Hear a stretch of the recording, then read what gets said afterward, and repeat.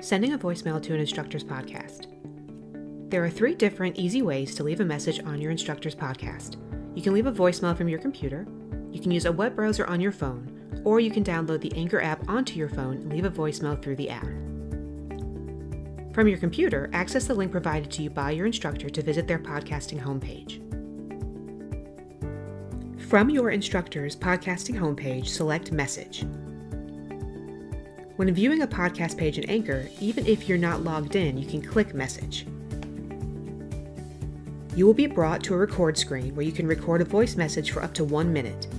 Make sure to select your preferred audio from the drop-down menu, and when you're ready, hit Start Recording Now.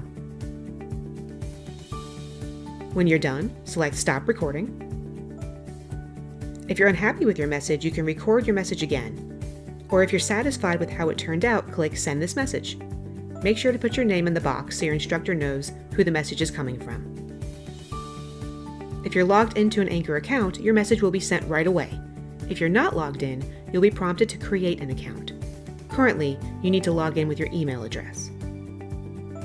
From a mobile web browser, access the link given to you by your instructor, and if prompted, click Allow to give the Anchor site access to your microphone.